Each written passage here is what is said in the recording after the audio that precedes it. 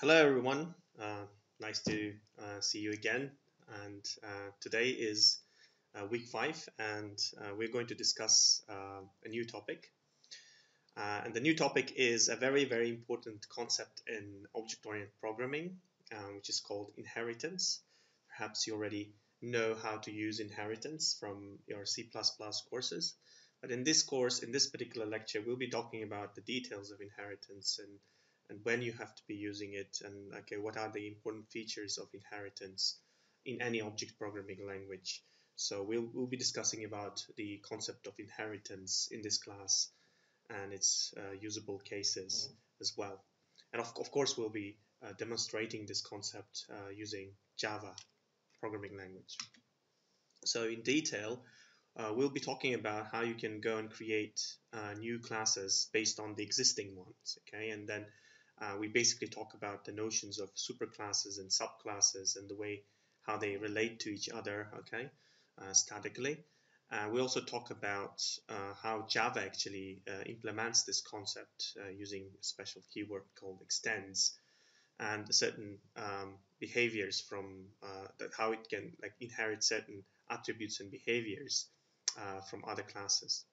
We also talk about a new access modifier. We haven't discussed this previously, and this access modifier is called protected. We'll see when what level of access to the attributes and methods this particular access modifier applies. So we'll discuss about this access modifier, and we'll discuss about the restrictions of using this particular access modifier um, and so forth. Also, we'll talk about how the subclass, okay, the child class can go and talk to the superclass through a special keyword called super. We'll discuss about that topic as well. And at the end of our lecture, we'll quickly review the way how objects are created using the chain of constructors, okay, that in Java and in any programming language. And then we'll look into the different overridable methods of object class, and we'll talk about object class in general at the end of this lecture. It's a particularly important class that is basically the core of the central part of the Java programming language. And we'll talk about its important methods. Okay, so what is inheritance? Okay, why do we need inheritance in the first place? So imagine that you have, let's say, you have some module that is written in any programming language, and then and most of the time, this module actually does all the work that you need to do, right? Let's say this module does the payroll. It computes the salaries for different types of employees, right? And now, okay, now and the manager comes to you and says, okay, you know what? We're hiring a new type of employees, and the way how we are going to compute the salary for these employees are going to be different. It's going to be slightly different from what we've been doing so far. So, and in this case, like you just need to make this small modification on top of what we have already. Okay, so yeah, I mean, in a procedure-oriented world, perhaps you might go and call some methods, right? The ones that you've implemented previously, and just embellish them with additional logic, and then return the ones that basically rely on the methods that you've been using before, and also add something new on top of those methods, and then return some new kind of salary for that new type of employees, right? But in an object-oriented world, we don't work with the methods exactly. We will work with entities. We work with objects, right? The real entities, the world entities, and everything that is surrounding us in the real world, in the business world, or in a particular problem, they can be, let's say, encapsulated into a particular class, into a particular entity, and the instances of this entity are, we call them objects, right? And these objects exhibit different behavior based on their different methods, right?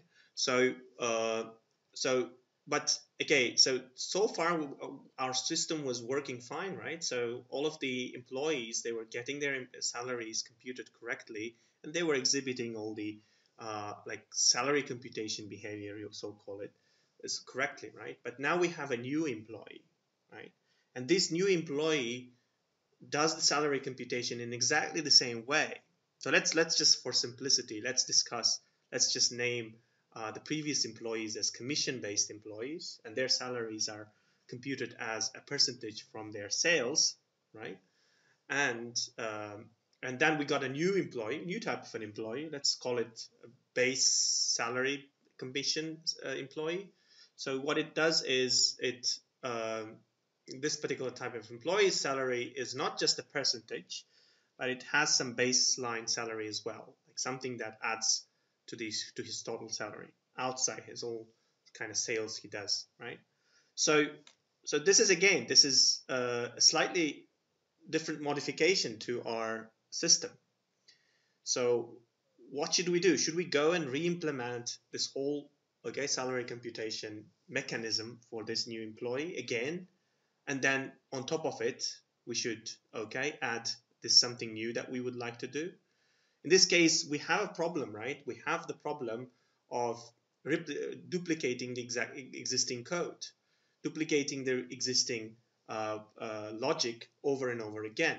And this is going to cause a lot of problems in the future, because if our management comes and says, we don't want this particular change here, like we would like to change the percentage, let's say, from commission for all employees from, let's say, 11 to 15, then you have to go and make this change everywhere, right?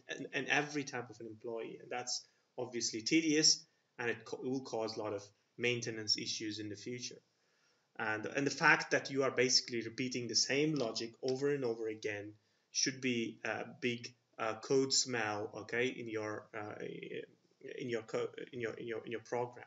So you should basically avoid doing this kind of thing. You should be looking into the way how you could reuse the existing functionality. And the concept of inheritance actually comes into play in order to make our time, save our time in program development, because now we can reuse the existing code. We can reuse the existing classes and then reuse their functionality, reuse their way of interacting with the world, okay? And simply just embellish, decorate some parts of our new classes so they kind of behave mostly in the same way as the existing classes, but in some aspects they just exhibit slightly different behavior, okay? That's our main objective. That's what we were trying to achieve, and that happens a lot when you do the software development. You always need to think about, okay, what happens if something gets changed, right? And things get changed. You don't make a solid, let's say you don't make a like a monolithic software, okay, where one change is going to cause a catastrophe. So you should be always thinking from that perspective. What happens if something is going to be different in this particular context, okay? What if this context is different from this context, and how I'm going to manage these differences, okay? So in this case, you might be looking towards using the inheritance and finding out what is, okay, what can be reused and what cannot be. What is, let's say, the concept of, finding out what is inheritance basically boils down to the concept of what is general to this group of, let's say, entities, and what is not general, what is special to this group of entities. So you're basically grouping certain entities in your world, okay, and then figuring out what is basically general to them, like what behavior is general, like you expect this particular behavior equally from this group of entities, and what is specific to particular entities. So you just need to be asking these kind of questions before you go and dive into the idea of inheritance. But as it said before, inheritance helps you to reuse the existing functionality, and and obviously it helps you to make things much more debuggable, much more scalable, okay, and maintainable, okay. So like three important things here, right? Reusability, maintainability, and scalability. So and inheritance actually provides these three important features in your programming. So let's get into the details of the idea of inheritance, and we can so that we can discuss it further. So before we get into it, we just need to come up with the vocabulary that we're going to use for to discuss this idea. So the existing class that I've been discussing before is called, normally it's called a superclass, or sometimes people call it parent class. Okay, but again, in Java world, it's mostly called a superclass. And the new class that you would like to create from the existing class is called a subclass or a child class, right? So, and the subclass can be a superclass as well in the future. So that doesn't stop, subclass being a superclass. And the superclass itself can be a child class of some other superclass. So there is some sort of a hierarchical relationship here in this perspective, right? We can see this kind of a parent-child relationship between the classes, right? So subclass can add its own. So subclass can be more specific, right? So it can differ from this superclass, and it can have its own fields and methods, which might not exist in the superclass, but a subclass must have exactly the same interface as the superclass, right? So we'll discuss about this idea more in detail, but the idea is the subclass should contain exactly the same interface as the superclass, but superclass is not necessarily needs to have the same interface as the subclass. Subclass can have more fields and more methods, and a subclass is more specific in its definitions, right? So we discussed that. Um, so and the subclass exhibits more kind of a specific behavior to subclass. I mean, to the classes, and the superclass exhibits more generalized behavior. Okay, so things like you expect. Let's say, let me give you another example where, let's say, you can expect. So consider like the taxonomy of animals, for example, right? So every animal, you can go and generalize different types of animals, right? So you got animals kingdom, right? And then what is the general behavior for an animal, right? So it's something that should be general for all different types of animals, right? They live, or they, let's say, breed, okay, something like that. And then you got some mammals, right? And the mammals are they have certain unique features that distinguish them from the rest of the animals, right? The mammals have a backbone. The mammals, let's say, they give birth, right? They don't lay eggs, and they can, like, say, they can walk, right? Most of them, they can walk, right? So yeah, of course, like the whales, they can't walk, but you can go and find out like different common features, a common behavior, like for all different mammals, right? So they have both, they can see, let's say, something like that, in the way like most mammals see. So all of these things, they constitute the different, the generalized behavior for mammals, and the mammals can be classified into subgroups as well, like, I don't know, dogs and cats, and then different families, right? So the dogs family, and they can let's say, they can woof, and the cats can mew, and so forth, right? So, and their behavior will specialize as you go down through this hierarchy from the animal to this one, and they might have more and more behavior, more and more specific behavior in that sense, right? Like, so that basically specifies, so that kind of explains why some subclasses will have more methods and fields compared to their superclasses, because superclasses are just generalized features. And this is how you're going to kind of construct your world in your using this programming language. How you're going to see these entities and describe these kind of behaviors and properties that might share across different subclasses, right?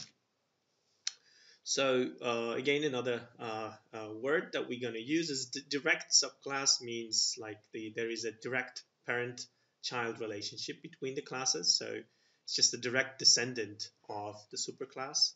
The subclass, if the subclass is a direct descendant of a superclass, then it's called a direct um, subclass, or I mean, if from the perspective of a subclass, it's called a direct superclass.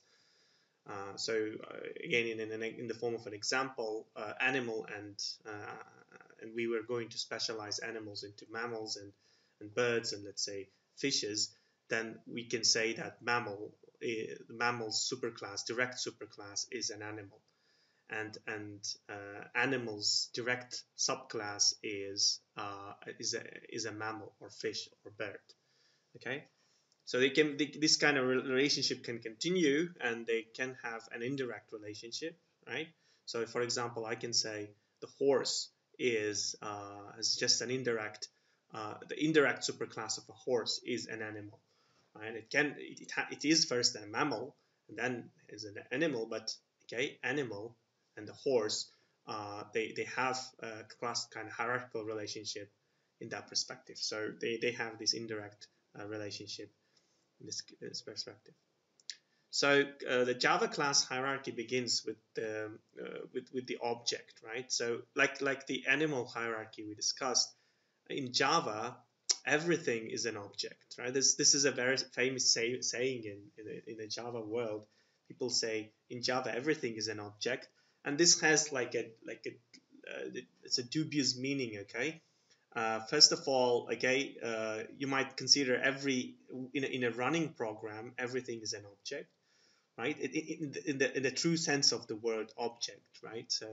So because it's just objects interacting with each other, and then they're doing something meaningful and reasonable and functional. So that's how we see the program in an object-oriented world in general, like the way how objects interact with each other and produce something meaningful. But again, when it comes to Java, okay, there is a class called object. Okay, this name of the class is an object. Okay, and this object is the parent class. Okay, it's the forefather of all objects. Okay, all classes in Java that you define. It's a forefather. So anything that you define in any class that you define in Java is an extension of object class. So you just need to understand it's implicit. You don't normally go and do this extension explicitly. It is implicit. You don't have to write it. It's not embedded into the syntax of Java code. But you need to understand that any class that you define, they inherit from the object class. So it means that all of the object classes public interface can be further overridden or can be further used in your current class. And we'll be talking about this at the end of the lecture. You're going to see which methods we can go and use, which object classes methods we can use in our current class, or how we can go and override. We'll talk about what is override, but again, we'll see how we can go and do this with the object class. But so you can go and say everything is an object in Java, and you have to understand two things. Okay, like in a running program, everything is an object, and in a not running in a source code, everything is an object too. Okay, so in both perspectives, in the static and the dynamic cases, we can consider object oriented as everything is object. Okay, so Java supports only a single inheritance, and it is another important concept we have to use, and we'll discuss why it's a single inheritance and how you can have this kind of idea to be extended with the idea of polymorphism and interfaces. We'll talk about this kind of ideas in the next lecture, but in Java, what we can do is only we can inherit from the single class, not from multiple classes, and this basically prevents us from like having let's say having a strict like having ambiguities in our code, and it basically have a one strict hierarchy of classes and the way how they are related to each other. So we can basically eliminate types of ambiguities by using a single inheritance. So what kind of ambiguity I'm talking about? let's say you got two class. I mean, what would happen if there were two classes? Like the class can go and inherit from two classes. Let's say there are two classes. Let's say and this I don't know, like the class A can class animal, and there are two classes, let's say animal and insects, right? And let's say they both can, let's say, reproduce, or let's say not reproduce, let's say walk. It can be another way saying walk. Animal can walk, an insect can walk, right? But the way how they walk is different, right? And let's say there's a one class, it's a mutant, something like that, or hybrid class, which inherits from both these classes. So, and then if it wants to use a walk method, like, then whose walk method it's going to use, the insects or the animals, because the way how the walk is implemented in these two classes is different. And obviously, this kind of ambiguity should be resolved within the language if the multiple inheritance is allowed. But Java kind of eliminates this sort of ambiguities and does just single inheritance. And we'll talk about how this kind of method reuse from the inherited class, from the superclass, can be done in Java later on in this particular lecture. Okay. So when we talk about reusing objects, reusing a certain type of functionality, we need to understand that this is not the only way we can reuse something, right? There can be two different ways of reusing the existing functionality, right, of the objects. And this reuse object functionality reuse can be described in two different types of relationships: the is-a relationship and the has-a relationship. So we already discussed the has-a relationship in the previous lecture. We said that it is composition, or sometimes it's called association, right? So association is kind of a broader sense of referencing. So in this case, one object contains as a member the other objects, right? So because this object contains the other objects as a member, it can go and use its public methods, right? So it can go and do some reuse, reuse the existing code. Like this, it's as if like you're calling some methods from some outside module, right? That's kind of a standard way, like procedure-oriented way, how you could reuse the existing functionality by calling some other methods, right? This is how you're basically doing those things. So with a has-a relationship, it's an association, a composition in our world, because let's say the student has has an address, or student has a mobile phone, something like that, and the mobile phone and address are different, let's say, different objects. So you can go and describe objects in this way, and the way how they reuse each other's functionality. But the inheritance now introduces a new way of reusing things. Okay, they're using the functionality, and it can be described with an is-a relationship. In this perspective, what is an is-a relationship? Let's say the object of a subclass can also be treated as an object of its superclass. So in an analogy case, again, like in an animals example, like we have animal, right, and we have mammals, and we got a horse and a dog. So if I can treat the dog as a dog, I can tell the dog, to woof, and the dog will do the woof, right?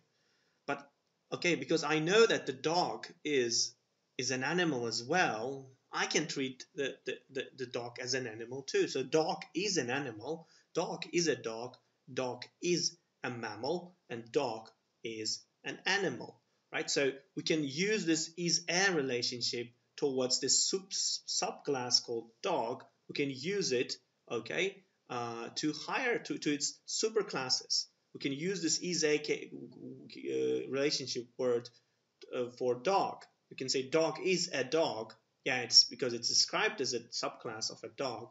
But because this subclass of a dog inherits from the mammals, we can say, okay, dog is a mammal, or dog is an animal. And by saying so, what we mean is that, okay, all the functions that are implemented in these upper classes, okay, in these parent classes, they should apply to subclasses as well, right? So, for example, if animals can walk, right, then the mammals should also be able to walk, and obviously the dog should also be able to walk, right? Because if I can treat dog as an animal, then I can ask the animal to walk. And if I ask the animal to walk, then what I mean is, okay, I want my dog to walk, right? That's what I mean. Because if any animal can walk, then the dog can also walk. That's the idea, right? So that kind of function reuse. If animal goes and implements the walk method, and this is a generalized walk method, let's say, right? And then there's a little bit specific way of walking for mammals, and then there's more specific way of walking for dogs, right? But again, the point is they all of them can walk, right? And maybe, okay, the mammal can reuse the generalized method for walking, and it can slightly embellish it the way how the mammals would walk. And if I go further down, I can go and slightly decorate the way how mammals walk into, okay, into how dogs walk. So again, my idea, my logic builds one on top of the other. I'm reusing my parent class's implementation of a walk, okay, while I'm implementing the dog's walk method. So again, this way of reuse is slightly different from the way of reusing the code that we normally do, like in a procedure-oriented way, where we just simply call them methods and just get things done. Okay, we are reusing, but we're not just reusing. We are just enhancing the things that we're specializing. I wouldn't say enhancing. We're specializing the general things into more specific things by just relying on what has been done on the general part, and then just slightly more modifying the existing one, and then just returning more special, okay, more ad hoc, okay, answers to those kind of contexts. Okay, that sort of reuse is slightly different, but you need to understand that there is a hierarchical relationship in the way how you're reusing the code. Okay, try to understand the difference between the composition type reuse and the inheritance type reuse. Composition type reuse, similar to what we call function calls. Inheritance type reuse, again, it still does the function calls, but the way how it does it, it is more like an enhancement, improvement, or more specialized kind of way of reusing things. Okay, so it is it can be represented with an ISA relationship, right? Okay, so yeah, we got different examples, okay, here that can be described as this one. So this examples, as I said, so we can say the superclass could be a student, but the students can be divided into graduate students and undergrad students, and undergrad students can be further divided into sophomores, freshmen, juniors, and seniors. Okay, so we can go and do further specialization from top to the bottom, right? And the question is, should we go and do this kind of specialization further? Okay, when should we stop? Okay, so the question is, okay, when there is no context where you would like to distinguish, okay, whether it is a student, what kind of student it is, or whether the behavior of these different students kind of differs. So like you need to stop when you don't need any more specialization, because at that level the behavior of this type of entity is exactly the same as, let's say, the behavior of a different type of entity. For example, I have undergrad students, right? And I assume that undergrad students, the way how I'm modeling these undergraduate students, okay, their behavior should be identical to juniors, sophomores, and freshmen. So I don't care. I don't have to go and do more specialization, unless if I expect, let's say, from sophomores to have additional, let's say, additional field or additional method, additional type of behavior. Unless if I expect that, I might go and do that. But if I don't have anything that distinguishes these four different groups of students, then I might stop there. I might say, okay, undergrad student is just the way I would like to describe all the undergrad students, and they have to be like they have to have some identical behavior, depending, of course, that an identical behavior in my program, and the graduate students as well. We go and do this kind of specialization for shapes as well. So the shapes can be further classified into circles, triangles, rectangles, sphere, and cube. Let's say you got a shape, and you'd like to compute the area of the shape, and then okay, and then you know that a shape is just an abstract way of describing things, okay, and you might, let's say, you might not even have the way how to compute the shape, and we'll discuss about what is that case when you don't know how to compute the area of the shape, what you should be doing in this case, but you know that every shape has an area. We'll discuss about that in the next lecture, but the point is, you have a shape, and the shape can compute its area. So, and then you got a circle, and you know how to compute the circle area from your geometry classes, and triangle, rectangle, and you might have 3D shapes as well, like sphere and cube, and they might have the volume instead of the area, and so forth. So you might go and call it like a surface area, maybe you might call it, but the point is, you might have these kind of methods, and this one, and it might go and continue. You might think about the employees and the bank account and so forth, where like employee can be further divided to faculty and stuff, bank account like for checkings and savings account, and so forth. Okay, so so we talked about this kind of hierarchical relationship and the is a relationship. So we might go and consider another example. In this case, we have this university community, and then we'd like to generalize this university community into an entity called a community member. And this community member can be further, okay, classified into employee and the student and the alumnus, okay. So note that we are using a singular nouns, okay, when we are describing classes, okay, that's very important. So you just use the singular noun, or a certain abstract action or something when you're describing classes. So make sure that this is some sort of something that describes, and it's in a singular form. So employee or a student and the alums are direct, okay, children, direct descendants of this community member, and then we can have further descendants like the faculty and the staff. Faculty can be further classified into administration and the teacher and so forth. So we can have all these hierarchical relationships. But the important thing that by the way, you just need to know how these things are presented in a UML diagram. So this arrow pointing upwards, okay, means that community member inherits, the alumnus inherits from the community member, okay. So alumnus extends community member, okay. So the alumnus is the child class, the community member is the parent class, and this arrow is just pointing towards, this arrow kind of is read from bottom to the top, okay, so from bottom to the top. So administrator is a faculty, faculty is an employee, employee is a community member. So you can go and read it like this if you like, okay.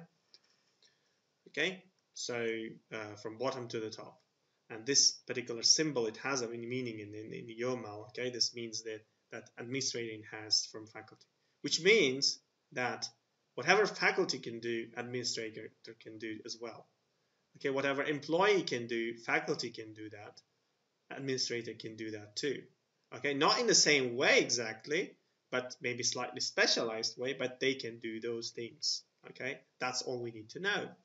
If employee can compute its salary, then the faculty should also can compute its salary, and administrator should also be able to compute his salary, and teacher should be able to compute his own salary, and so forth. So and that's basically, that should apply. Yeah, but the way how they compute their salaries might be different, but the fact is they all can compute their salaries. That's the point, right? And administrator might have additional methods, let's say register, okay, enroll, or enroll a student or something like that, which might not be applicable to a faculty, right? Not every member of a faculty is engaged in enrolling students or unregistering students to a course, but only the administrator has this particular behavior. And the teacher might have like certain additional methods, let's say, I don't know, let's say teach or something like that, so that not everyone in the faculty is the one who has the method teach, and not every employee has a method called teach, and so forth. So you might understand that these are specialized classes, and they might have additional methods and properties that might not be available to these particular classes, right? And we can talk about the same idea from the perspective of shapes. Again, these are the way how we can classify those different shapes into different, say, classes and subclasses. Okay, and as I said, the has a relationship it means that certain reusability, okay, in the perspective of like using this behavior of the object within the object itself. And it's like employee has a birthday, employee has a telephone number. They describe all the different type of relating objects into each other. Okay, so another important concept with the inheritance is, again, as I said, the way how you can go and specialize certain methods that are already implemented in the superclass, right? So this is called the overriding method override or method redefine. You can go and write more specialized implementation of a given method, or you can simply go and reuse the existing method of the superclass. So you don't want to re-implement these existing things. You just want to keep the things as it is if they are exactly the way how it should be. Okay, so we'll discuss about the overriding in the code later on. But the idea is, again, if I would go back here, like the administrator should be able to redefine its way of computing the salary. That can be different from the faculty's salary computation. Okay, administrator should be able to redefine the way how his or teacher should be able to redefine his way of computing the salary, which could be different for the general faculty member. And also, the teacher should be able to reuse the existing functionality for computing the salary while computing his own salary, right? So it's not like the teacher has to go and re-implement the whole salary computation mechanism from scratch. It can go and reuse the existing functionality for the faculty, but on top of that, it can go and add additional things and then generate his own way of computing the salary, right? Which is kind of specialized way of computing salary compared to general faculty or compared to the employee, right? And the community member might not even have the get salary method because obviously these members do not need that particular method. Okay, so all of this stuff, okay, okay, you need to take this into account, and it means that, okay, if teacher redefines the get salary method for, let's say, for the faculty, or compute salary method for faculty, then it means that teacher is overriding the faculty's, okay, compute salary method. It means that the teacher is overriding that because it's like re-implementing this existing method in a slightly different way. And we'll see how it basically happens. There is another access modifier apart from public and private. And remember, if we do not put any access modifiers to our class or to our members, that means that they are accessible from the package, from the same package, but they are not accessible from that particular, from outside the package. But we can go and apply protected as well. This a new access modifier called protected. And this access modifier is something in between this public and private. So what it means is that all the instance variables and the methods of a given class, superclass, okay, can be used by the subclasses or by the same classes that are in the same package. So you need to understand this particular class, the members of the protected class sorry,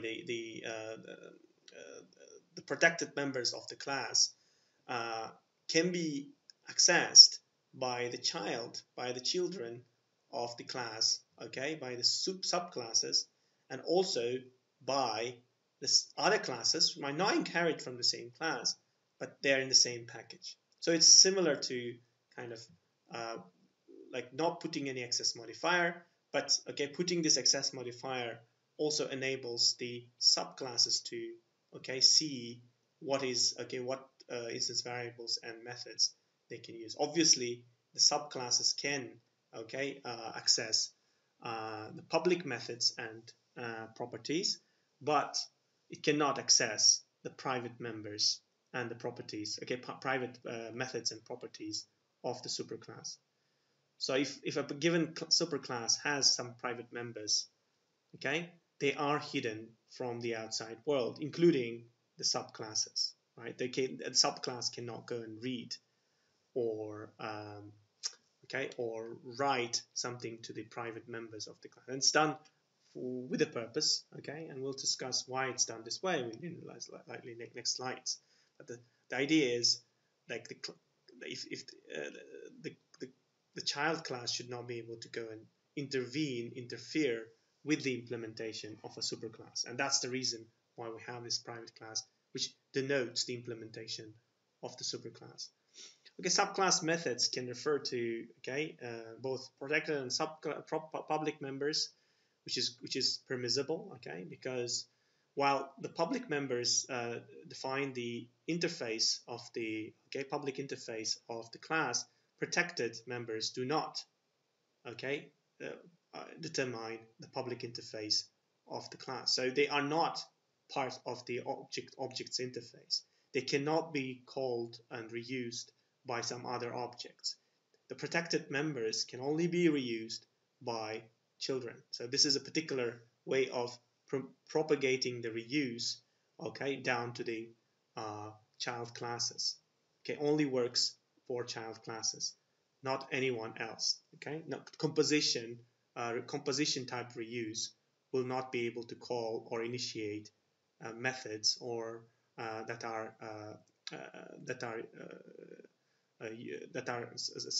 specified as protected. When a subclass method overrides an inherited subclass method, then the superclass version of the method can be accessed from the subclass by preceding this special keyword called super and dot and the name method. And I'll describe that in this case. So let me go into my code here. So as you can see, I prepared two classes. So I got this community member class here, and this member class has it's just a name, okay, and this name is just a private property called full name, right? And this is the constructor. In the constructor, I'm taking this full name, right, and I'm assigning it this one. It's just a standard way I create classes, and it also has a method called the get name tag. So it basically prints out some sort of a name tag for this particular community member. In this case, it just has just has the full name, and it simply goes and prints out the full name. But I might have another okay class called student, and the student has the extends, okay, it uses the extends keyword, which means that student is a direct descendant of a community member, so it inherits from community member class. Note they're basically in the same package, but that doesn't matter, okay. The point is I'm using the right namespace, so I can go and access the community member. So now, okay, I can go and define the internal state as well, right? Note I'm defining this internal state, okay. So yeah, so I don't need this particular internal state, by the way. Yeah, well, sorry, I don't need this full name. I mean, yeah, let me put it this way. So I got this full name here, and it's private, yeah, and I cannot access it from, as I said, I cannot access it from anywhere from my this one. So if I delete this, Okay, I cannot access it from my code. I cannot say this first name. I cannot say that because okay, this doesn't have sorry, the student doesn't have this particular full name, because even if it's inheriting it from community member, the student doesn't have that particular property, right? Because it's hidden inside the parent class and cannot be accessed by the parent class. But if I go and let's say if I go and say protected, if I change this part into protected, then I can go and say full name, right? And I can see this in my current object because this particular value, we can say this full name is equal to full name. I can do this. Okay, let me just get rid of this particular keyword. I'll explain what does this mean. I can do this thing now. Note that I haven't defined full name inside my class, but I'm extending the community member. And now inside a community member, what I made is I made this particular property, okay, field protected, which means the child class can go and use it, okay? The child class can go and use it. I'll explain why it's highlighting later, but the point here is, let me put it like this. I won't do this kind of error highlight. So, okay, so now, okay, I can go and access it, right? I can go and access that particular thing because it is protected. I can go and set it to public as well, and it still will be accessible, okay, to the child class. So that is how we can go and play with this thing. Okay, good. So now I'll make it private, right? And okay, what I'm doing here is I'm calling the constructor. I'll come to this particular part later on when we come into the slides. But what I want you to pay attention here is I'm calling this super. Okay, I would like to. What I'm doing is I got this get name tag method, right? I got this get name tag method, and this. Yeah, by the way, I'm initializing all these values, right? So and this constructor for the student is different from the constructor of the community member, right? That can be fine. That's okay.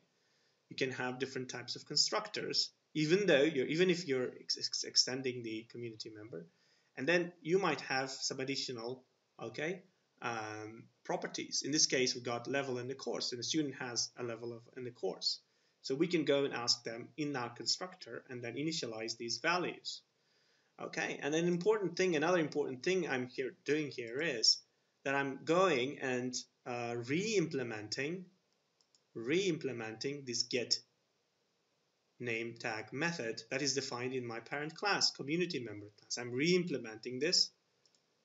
Okay, so because I don't want this just to print out the name, right? If I do not implement it, let me go and not implement it, and just leave it as it is, right? And let's go back into the code where I instantiate two different classes. So I say community member M, okay, and this I'm just initializing the full name. Here I'm providing three important details, and I call the get name tag method for both, right? Note I haven't implemented the get name tag method for the student, okay, and because I'm reusing the public, because this student, okay, inherits all the functionality, all the public and protected functionality of the community member class. So student is a community member.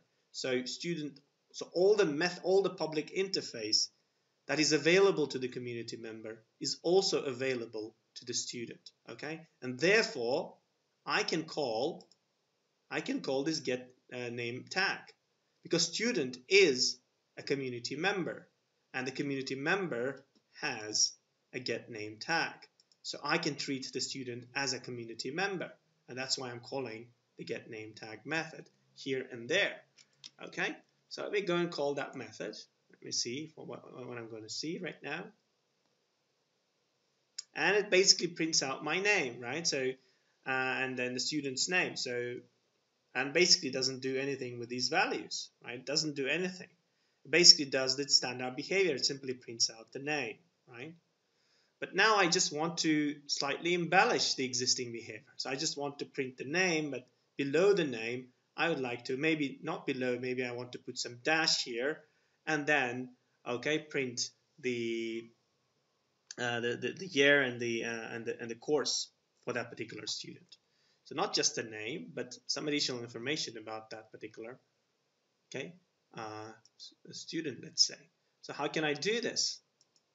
Okay, should I go and okay, this one? So I can go and re-implement the existing method.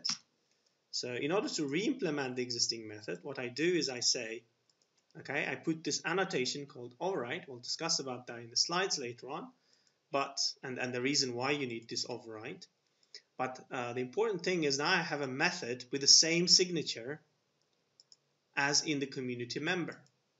Okay, it's the same signature. Okay, it's the name is the same, and the number of and the order and the type of the arguments, in this case no arguments, okay, is the same. We ignore the type, but here the point here is we are having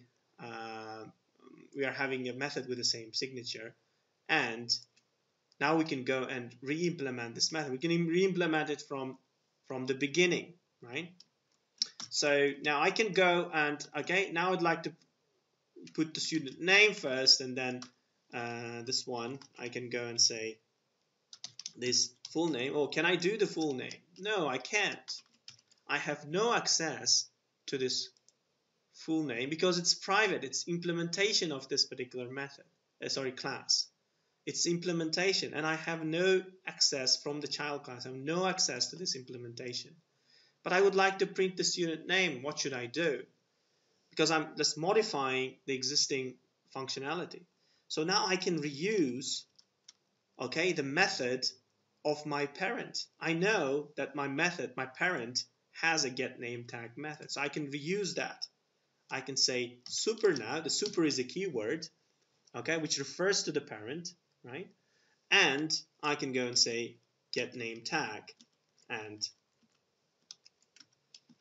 let me put this colon to indicate the level and everything. Okay, so I can go and call this get name tag method, and this, what it does is basically executes the community members get name method, which generates you a name, and then you slightly embellish this name with additional details that you already have within this particular object, and then return that name tag. And now if I go and execute this code again,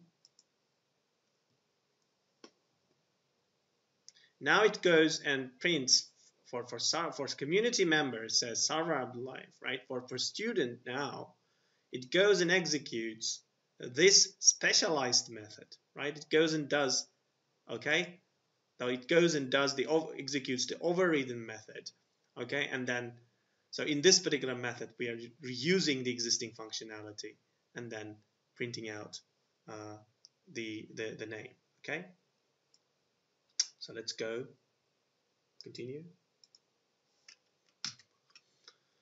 Okay, good. So yeah, methods of a subclass cannot directly access. We talked about that, right? So all the non-private ones can be accessed this one by the class. So declaring private instant variables helps you to test and debug, and it's yeah, again, things that we should always think about the implementation part of our classes and make sure that which is the implementation of that particular object, it must remain as the implementation of that object, and no one else should be able to interfere with this implementation, including the children as well, including the subclasses as well. And we'll talk about that later on. Just let me introduce you another example called with the commission employees and the base salary employees, where the commission employees are paid based on the percentage of their salaries as sales, and base salaried commission employees, they receive their salary similar to commission employees, but plus to that salary they have to get some fixed amount, fixed salary. So, and we know that both all the objects in Java extend from object. So you can look into this and says it extends object. It says extends object, but this part is absolutely redundant. You can simply remove this particular part and then leave this leave this thing empty. So this is basically the definition of the commission employee class, and you can see that it has some immutable property method. Members cannot be changed once they are assigned, once they initialized, and some methods for computing the salary. So it basically gets all the details from the constructor. It does the validation checks. So it's not a negative number, and it's not if it's a rate, it's some number between 0 and 1 and so forth. So you can go and do this kind of validation checks inside a constructor, and you can also repeat the same validation checks inside this setters and getters. So we got setters and getters here, and the setters and the getters here. There is a reason why we are not using the setters and getters inside the constructor, and the reason for that, we'll talk about that reason in the next lecture. But the main reason is, there is a rule, it's a good practice and software development, not to call the instance methods within the constructor, because the instance methods, they represent the behavior of your object, and your behavior of your object depends on the internal state of your object. Inside a constructor, the internal state of your object isn't initialized yet. So it's not consistent yet. Until you exit the constructor, your object's internal state is not consistent yet. So you cannot go and execute the instance methods. We'll talk about the implications of calling the instance method inside the constructor in the next class and in detail. But the general idea is, don't call the instance methods.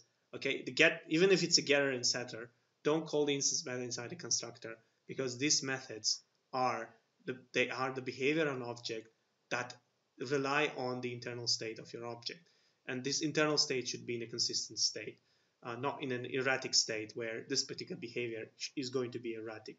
So when you're doing the constructor, your state is not initialized yet, so it means that it's not in a consistent state. So it means that you cannot go and use the object's instance methods. So that's why we are kind of forcing ourselves to do this kind of repeat, but that is okay. This kind of validation is okay.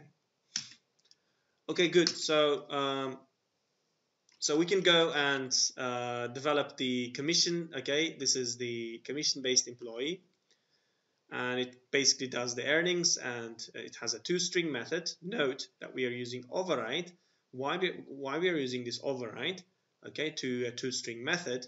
This override method is overriding the toString method of an object class. The object has a method called toString. All the object class instances have toString method, and this is normally some placeholder method which represents what is your object. So you can go and print, you can define how you're going to print your object, how you're going to describe your object in terms of a string. So, and this override means that you are overriding the toString method of the object class from which you are inheriting this this class. Okay, good. So there's another thing that you need to understand about inheritance is that although you can go and reuse the functionality, the public functionality, protected functionality of your superclass, direct superclass, of course, you cannot reuse. You cannot, let's say, override the constructors. You cannot inherit the constructors either. So the constructors cannot be inherited. They're not a part of your kind of objects constructor. So, and the reason for that is that the constructor is a special method. It is called when we are creating a new object. And when we are creating a new object, let's say we want to create a horse, for example, right? So before we go and create a horse, we should go and create, let's say, the mammal. And before we go and create the mammal, we should go and create the animal first, right? And so this is the reason why we cannot have the constructors like inherited from the animal, because the way how we create animal is not exactly the same as how we create, let's say, the mammal, or how we go and create the horse, right? Okay, when we go and do those things, initialize the internal state of an animal, okay, it is just some part of some way of how we go and initialize the animal, but it does not relevant to the way how we go and create mammals. Yes, mammals are animals, but the way how we create these two objects are different. And in Java, in an object-oriented world, we have an idea of saying, if we want to create the child first, you go and first create the father. You cannot go and create a child without having his father life, okay? So the father should be living before you go and create this father's child. So you cannot have a child without the living father. So make sure that your father is living, and then you can go and have a child from that father. Okay, so that's kind of an intuition behind why you cannot have constructors inherited. You cannot go and create a father and then use this father as a child, right?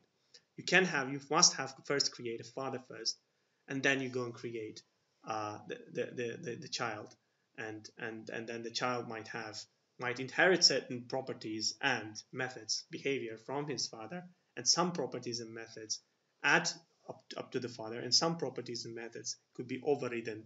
Okay, so consider that. Some parts could be different, some parts could be same, and this is the relationship, right?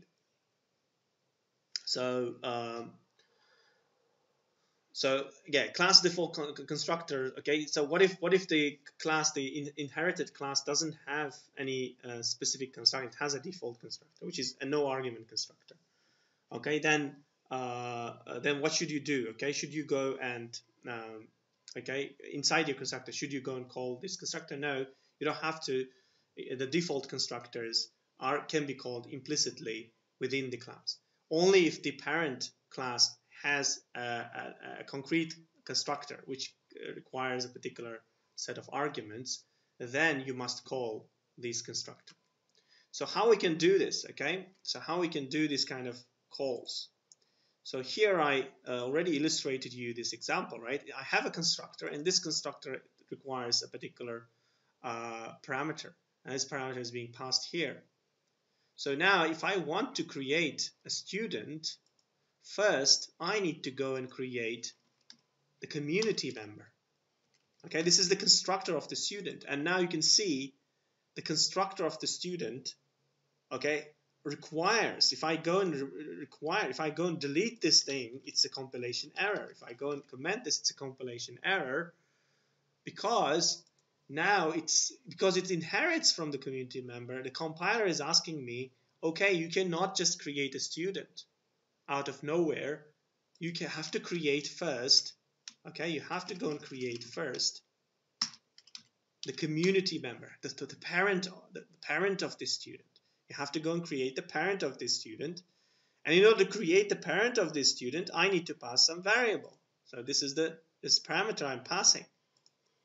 I'm creating, and it's always need to be the first line of code. I cannot put it here.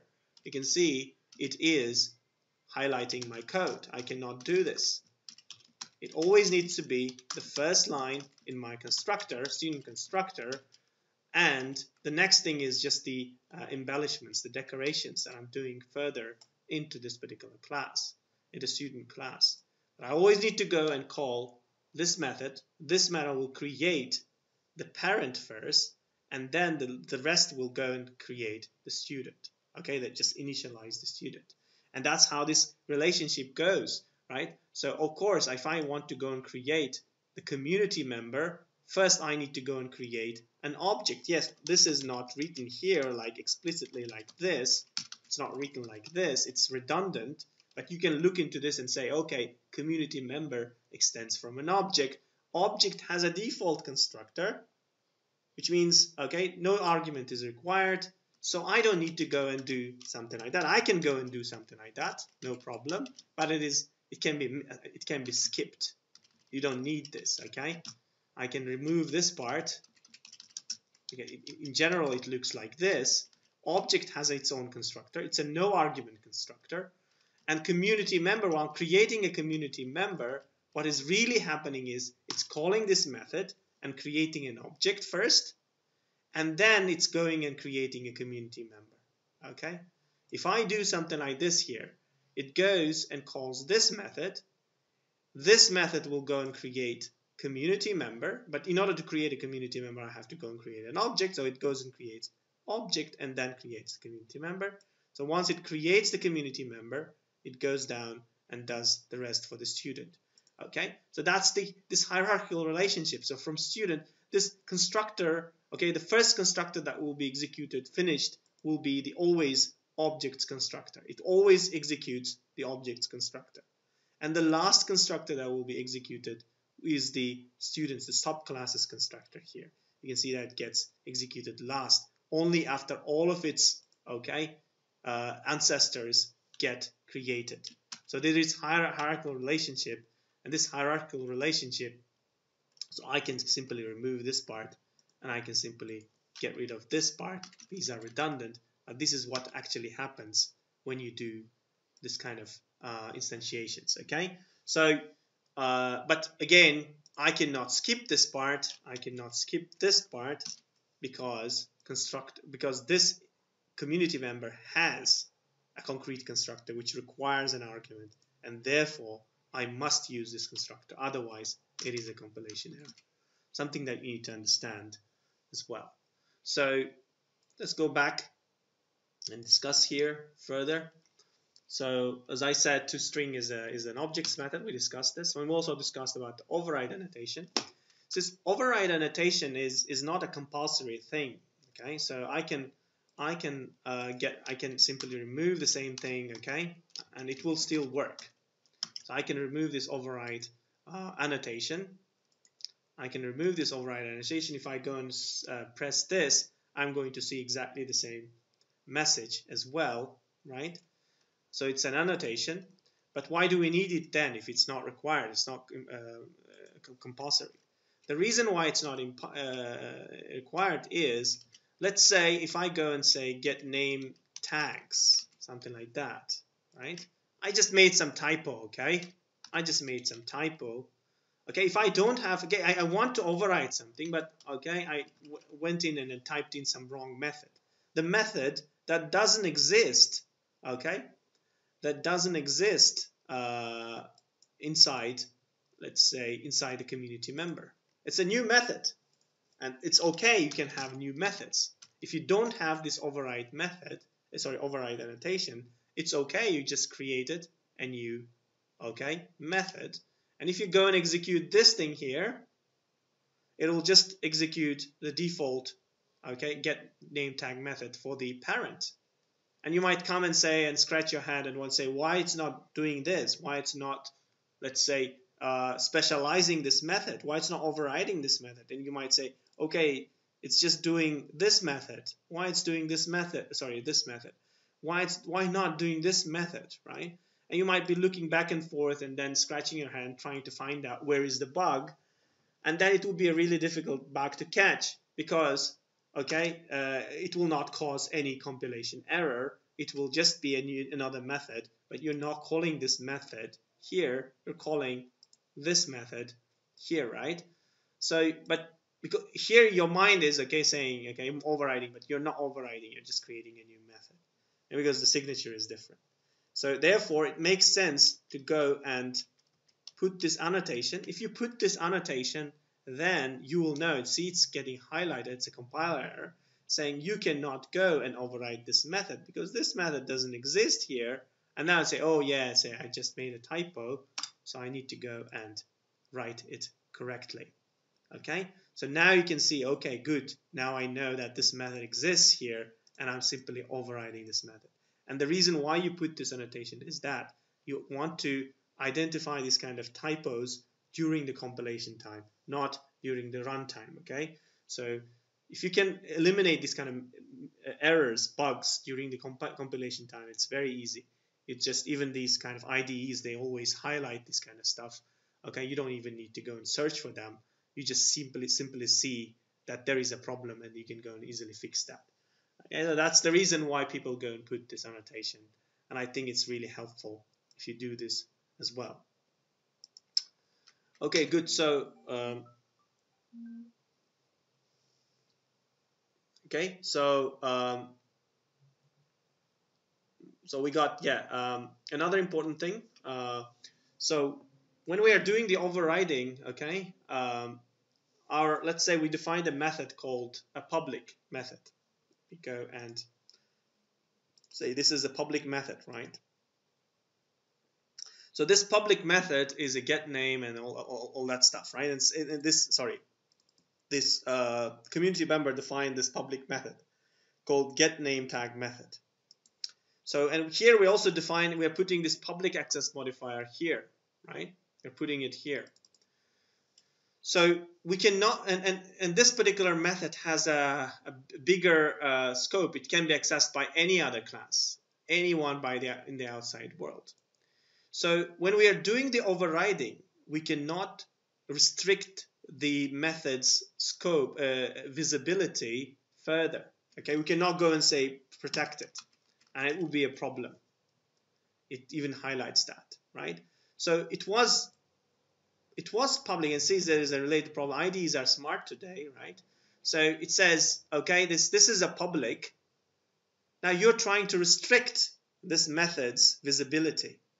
Okay, so this violates what? This violates an is-a relationship. Yeah, because now this particular method is a protected.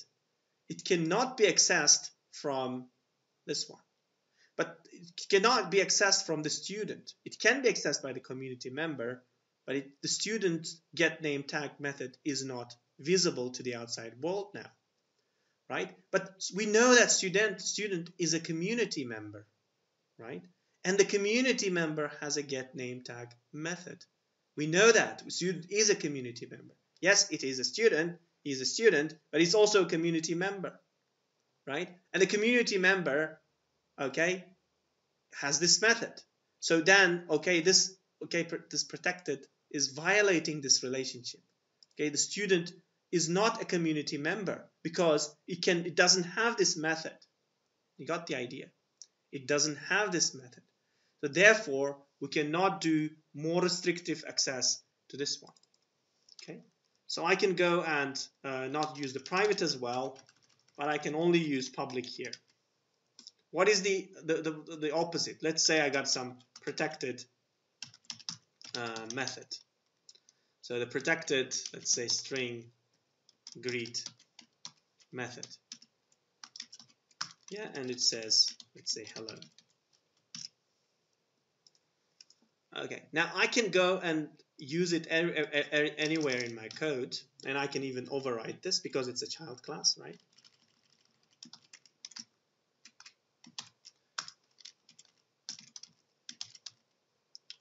Sorry, I can make it protected, right? Greet.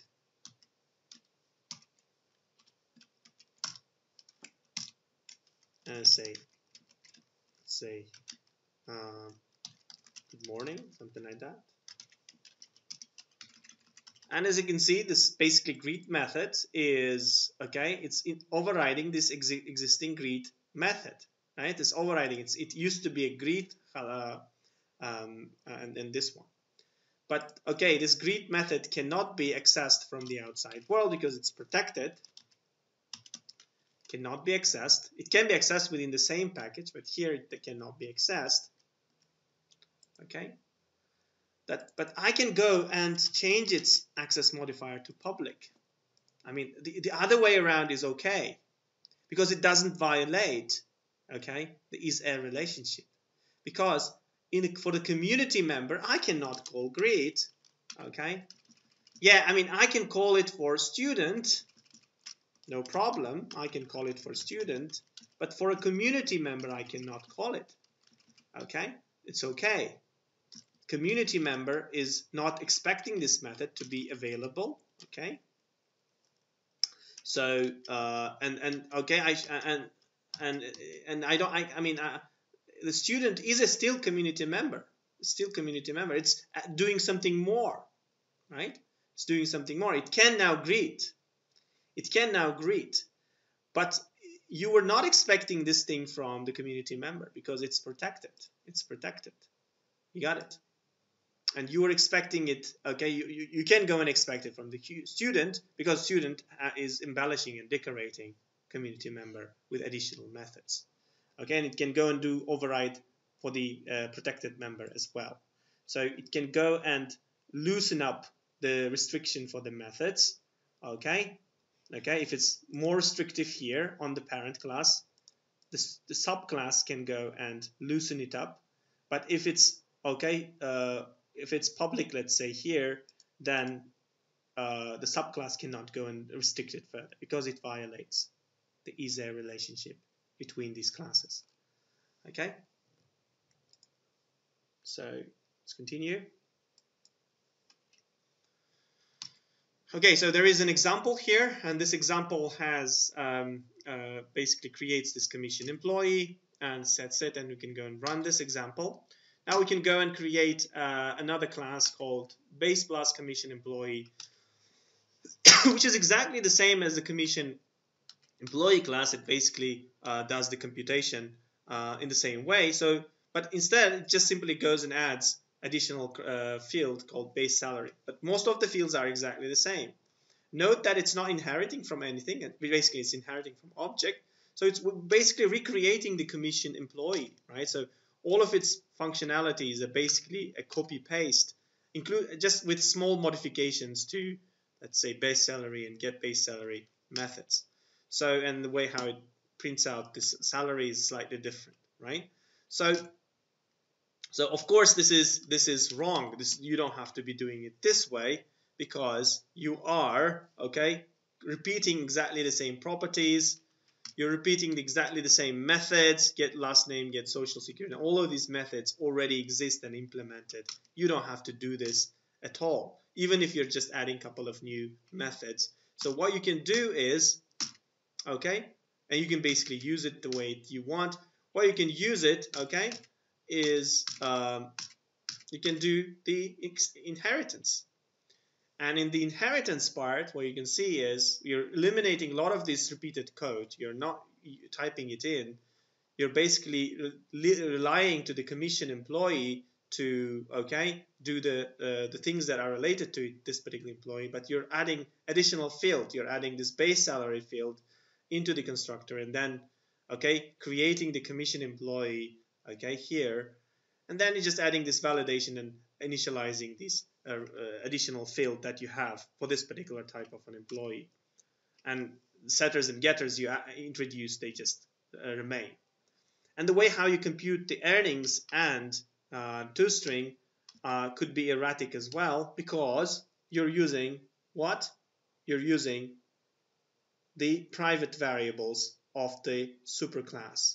So remember, let me just not slide through this one. I have this particular class here, this one. Let me open this commission employee. We have this particular properties of the commission employee set as private, and we got getters and setters here, right? These are the getters and setters because we would like to hide the implementation of the commission employee. And if we go and use this private variables inside this subclass, obviously we are going to have errors, and we don't want this to happen. So what should we do? Of course we can go and set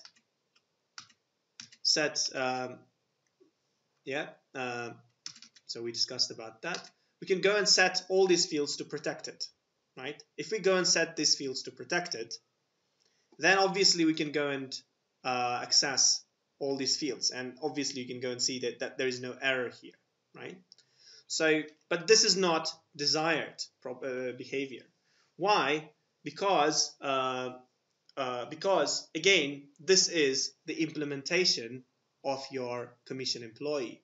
You don't want this to be exposed to the outside world. Okay, what you want is you want it to be internal and implicit, because the first thing is, let's say you want to go and if it's, let's say if it's protected and your subclasses can go and interfere with this implementation. Let's say the gross salary is protected, or commission rate, let's say private commission rate is now protected. Yeah, so if commission rate is protected, then it means it exposes this particular value. So now this is protected, this particular variable is protected.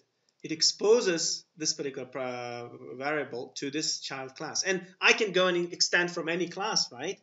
Let's say someone else, some old good programmer developed that, and it knows how to implement all that stuff. I'm a new programmer, I'm a junior programmer, and I'm developing this code. And I got this initialized method, and I'm the initialized, I can go and say, okay, commission rate is equal to, I don't know, 100%. Okay, or I don't know, 20%, something like that. I'm a newbie. I don't know what is inside this one. I just went on and initialized it like this. Okay, and so now, okay, I initialize it like this. Now what I have is my commission employee. Yeah, I mean it goes, and I mean when it's initializing itself, it goes into a great length of checking whether this thing is in between 0 or 1, okay? And if it's not, then it basically goes and does all that stuff. If this number is greater than 1, then obviously this object is in an incorrect state. So it cannot go and generate earnings and all that stuff because its state is inconsistent. It cannot work, okay? If this particular value's commission rate is not within this range, yeah? But now I'm a newbie programmer. I went on and I just set it like this. Now somewhere, and I would like to go and use, okay, let's say reuse the existing. I can go and reuse the existing method. So I can say earnings, right? I don't need to multiply that. So now I can go and use the earnings method. And this earnings method belongs to this method, right? So now basically does the multiplication. But will this produce me any meaningful answer? Obviously not, because I'm initializing this protected variable with the wrong data from my base class, okay, from my subclass. I'm also messing up the internal state of this parent class. And by messing up the internal state, I'm also messing up its methods, okay? And these methods cannot give me some reliable answer because I messed up its state.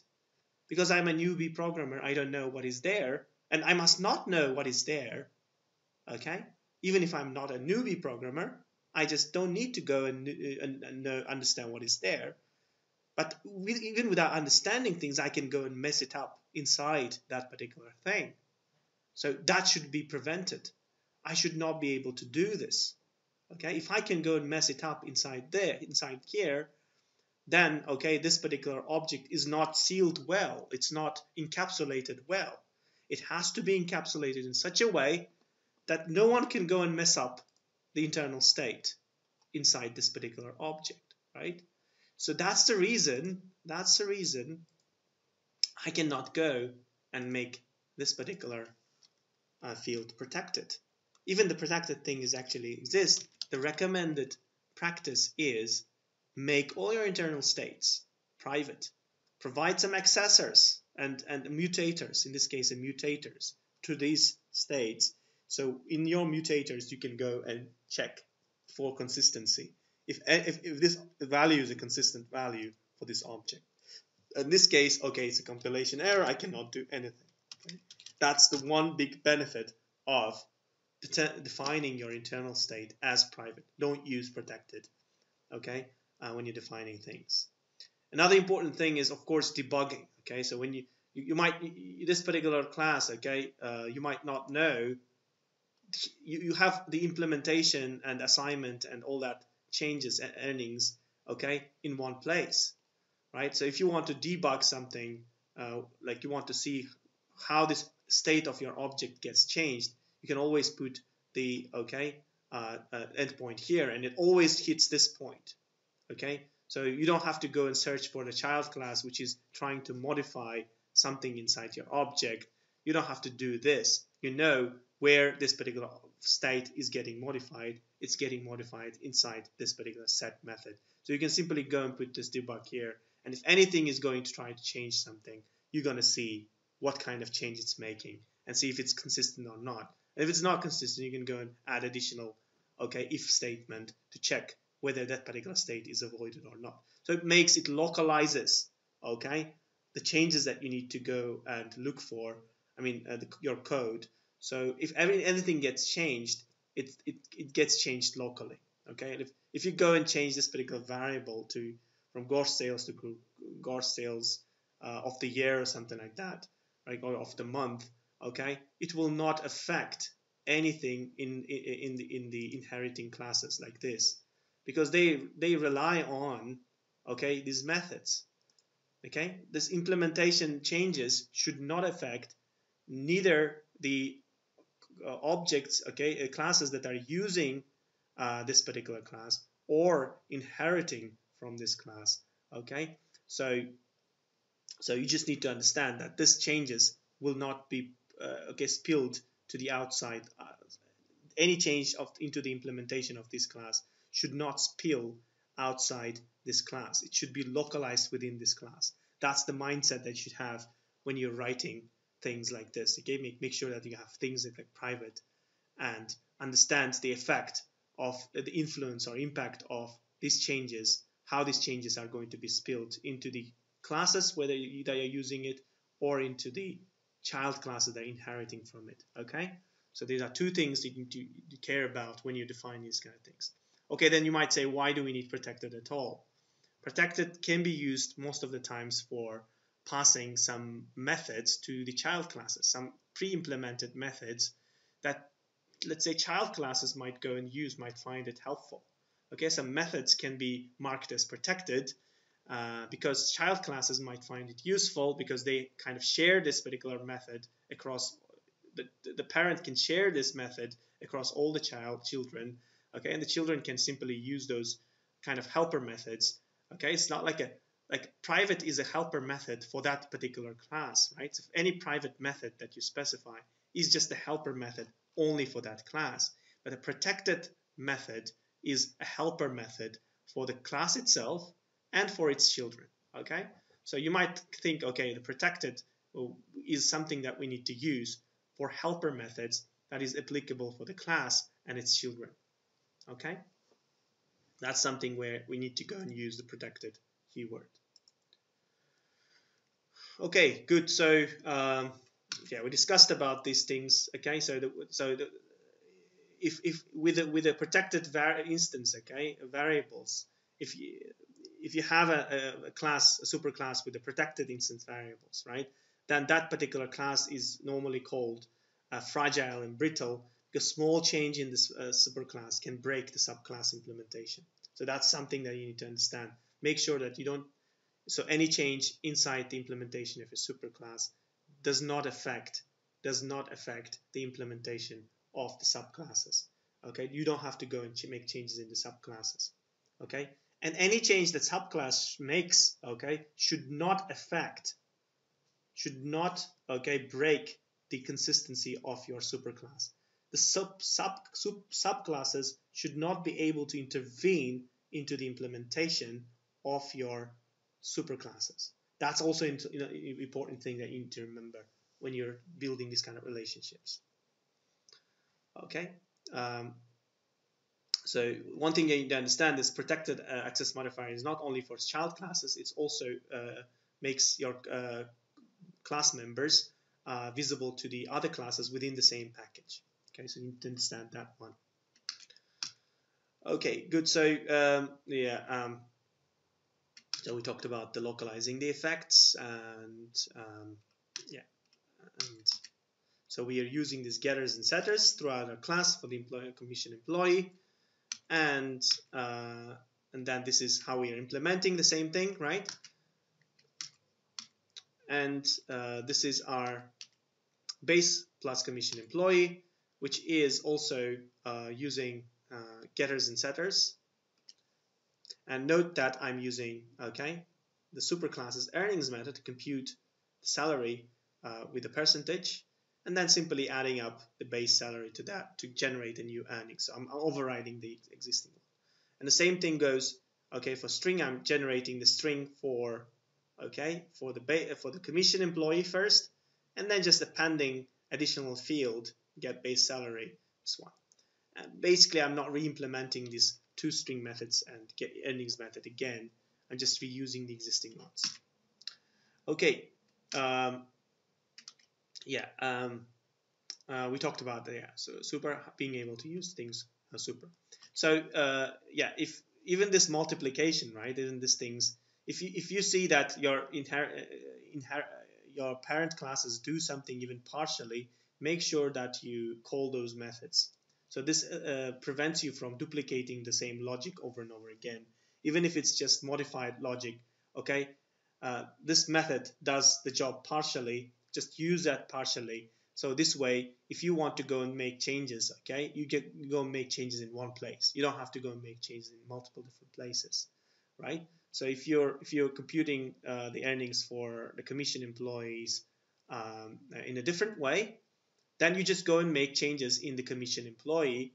But that change will also apply now to base plus commission employee, because base plus commission employee is a commission employee, right? Therefore, any change that you make to this one, any way how you change the salary computation to commission employee, it also affects this guy, and this guy just does some embellishment, some decoration, some additional work on top of something like that. So this change will be applied here as well, but you're also doing something else. You're adding this one, so this logic will remain as you defined it here. So this is kind of a general recommendation, a good practice. Always try to reuse the methods that you already have when you're overriding the method, of course. Reuse what is already existing inside your parent classes, and while overriding things, try to think what you can do on top of something that you already wrote for the parent class, right? Something that you should be thinking in that perspective. That makes it a good software engineering practice. Okay, good. So and now let's talk about the relationship between the constructors. So the relationship between the constructors, is, as I said earlier, the original subclass constructor is basically finishes its executing last. Always the objects constructor gets executed first, and there is a chain of constructor calls in between. So we discussed about that, and there is a chain, right? And you always need to talk about it. I've already explained that to you in the code. So let's quickly go through the object class, which is the parent class for all classes in Java. Right? It's a parent class. It's the every class in the Java gets inherits from this object class. This object class has a bunch of methods, and we can go and override some of its methods, right? So the equals method is a method which checks if these two objects are equal or not, right? So this equals basically checks if two objects are the same by their reference, but sometimes you don't want to check things by reference. Sometimes you want to check things by, let's say, by ID. Let me go and define, let's say, a new a parameter called, let's say, private string, and let's say student ID. and I should provide the ID as well now, which is a string, and the student ID. So I'll go and say this student ID is equal to student ID. So let me make a getter now. Let me make a getter now. Okay.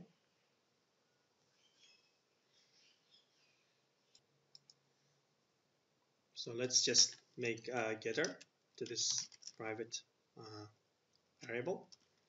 So I'll say public string get student ID. Yeah, and I just simply return this value. Okay. Yeah. Now what I want to do next is, it says I have to pass the student ID now. So let's go and yeah, let's say something like that. Yeah. So go and do something. Your year is 19, I guess, right? Something like that, right? So I can go and create another student. Let me call this as student 1 and student 2. Yeah, and see they have the same IDs and everything. And now I would like to print out.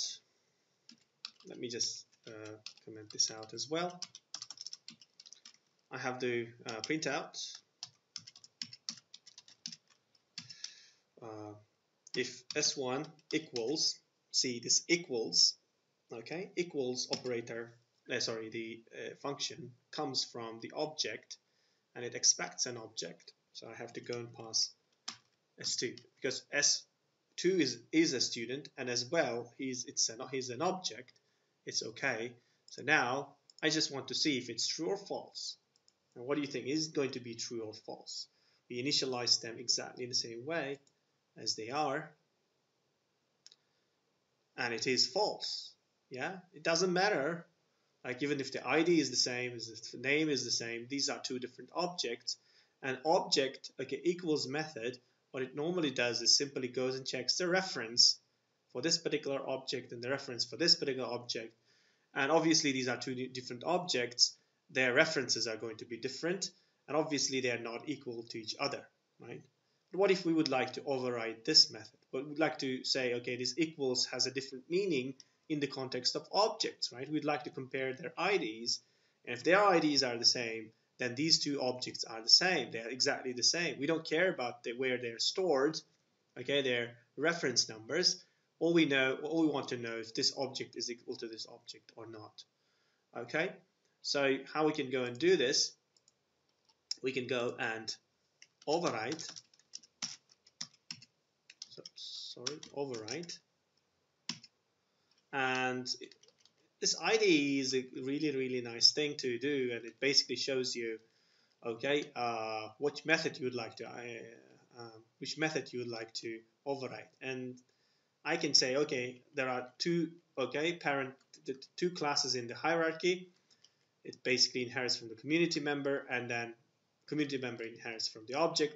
But I can go and override the objects equals method. So I can go and select this one, and it already just generates you this code. But I would like to change it slightly a bit different. So I'm not going to use the default implementation. I want to use my own implementation. So how I use my own implementation? Yeah. So first of all, I take this thing as an object, right? But I cannot go and write student here because that will be a violation. I'm restricting, okay? I'm restricting this equals method. So this equals like as if I'm restricting this public access modifier. I'm also restricting the available arguments that this particular method can take, because okay, the parent of this class can take objects as an argument, but the subclass is restricting the range of arguments this particular method is getting. So it means that this particular subclass, which is student, is not an object, right? Because object can take objects, why student cannot take objects? So let's make object Okay, let's make the arguments as it is. So that way we are not violating, okay, is a relationship in this case. So we'll talk about this particular thing in the next lecture in detail, but the idea here is the subclass cannot restrain the parent class, okay? Think from that perspective, like you're a child, you cannot, okay, restrict your father, okay? But you can expand, you can add on top of what your father can do, okay? Good, so good. So how can you go and do the checks, okay, in this case, right? So yeah, you can do some casting here, right, which is so you can say student, not casting, say s2 is equal to object, and so we're doing some explicit casting here, and we know how to do this casting, right? So we're saying this object that we are getting is in fact has to be a student, because we want this to be okay, to have a property of student ID, right? So I can go and now return this student ID is equal to s2 student ID or student ID, right? Okay, so yeah, I can go and use the private variable, but now I can I can go and use the because it's in the same class, I can go and use the accessor. Let me go and use the accessor because I don't want it to be dependent on the internal state, right? So that's the only place where I can refer to. Okay, good. So now I overridden this particular method, right? So what I can do now is that now I can do the same check here, but now in this particular example, I expect this to be true because these two strings are the same. Let me go and run that. Yeah. Sorry. So now it says true, right? Because indeed these are same students. If I change the IDs of these students, if it says false, right? Good. So now I have the appropriate logic for comparing two objects and checking if these two objects are equal or not. And I'm doing it by overriding the equals method of the object, okay, to my own logic. So I'm getting the argument to which I would like to compare the object, and I'm just doing it, okay. I mean I should be doing it appropriately. Okay, there are other methods as well. Like toString, we already did this. We'll talk about this wait, notify, and notify all methods when we talk about multi-threading, okay, in the second half of the semester. The get class method for the object, again, is will return you a special type of an object called the class type. Okay, so the class, you might laugh, but class actually also inherits from the object. Is a different type of a class. Class called class, right? There's a special class called class, and it basically contains some fields that describe the class itself, like the class name, okay, and maybe some of its properties, and then methods and so forth. So all of these idea, but some meta information about the class is stored in a class object, okay, and you can go and get this object by calling the get class method. This get class method returns you an object of a type class, which contains information about the class name, class properties, and all the metadata related to that particular class. The finalize method is, again, we talked about that. It's a garbage collector. It's called by garbage collector to prepare the object for removal. Okay, and finally we have the clone method. This clone method is also a useful method for objects. It is used to create the shallow copy of the object. Okay, so as we know that objects are reference types, and when we are like modifying certain properties of the objects, we are basically modifying it globally, right? So we cannot make things locally. So in order to make things locally, we need to go and create the copy of the object, the clone of the object. So we have to create a new object, at least with the same values. So what is the shallow copy? The shallow copy is, okay, it basically creates a new object, right? And if this object has primitive data types, let's say the age, for example, we got a student here, right? And we would like to create a shallow copy of the student. What is the shallow copy of the student? So the shallow copy of the student is, okay, it has this level, and it has the course, and it has student ID. All of these values are they can be copied, they will be copied into a new object, and the object will be initialized with all these values. But what if this inside it has some, I don't know, some array, okay, some, let's say, courses, or I don't know, marks, something like that. And in this case, the marks is integer. So the array is a reference type, right? So, and the object will not get into the reference type and then copy all of its, okay, elements into a new place in the memory. Instead, it will copy the reference to this array, okay? So whenever it's creating a new student, okay, it is cloning the student, okay? It simply copies all the primitive types into a new place in the memory. So if you go and change these values for the cloned object, it will not affect the original object. But if you go and make changes to this particular property, then it will go and affect the original object, because it copies the reference to the reference properties, reference types, right? So you need to understand that. So it's just a shallow copy.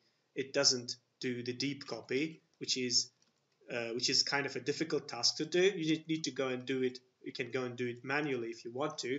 And how you do it manually, you just need to go and, okay, again, override the clone method for your object and decide which properties you'd like to reinitialize. Maybe the marks, you would like to reinitialize a new array, and then create, copy all the elements from the array into that new array. And then this way, how you go and do the deep copy for the student. But the shallow copy is copying all the primitive types and okay, and then copy the reference types as if they are reference types into the object, into the cloned object, and then give you this new object, right? That's how you will do the cloning.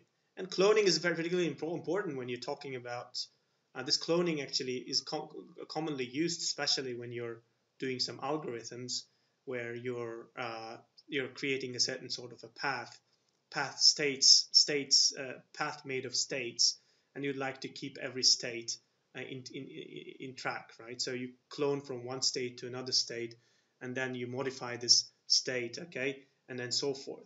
So and then what you got is a chain of states, okay. So every state is kind of stored in some place. So you're dealing with certain algorithms, certain learning problems, okay, where you need to keep track of every state you've been, and then you would like to, okay, if state is represented as some sort of an object, then you would like to copy from that state object new objects, and then create more objects and so forth. So clone is particularly useful in that perspective.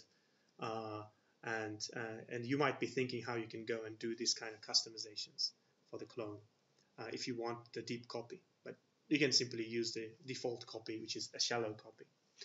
Okay, so I think that shall conclude our lecture today, and I hope it was useful. So we got some understanding about inheritance.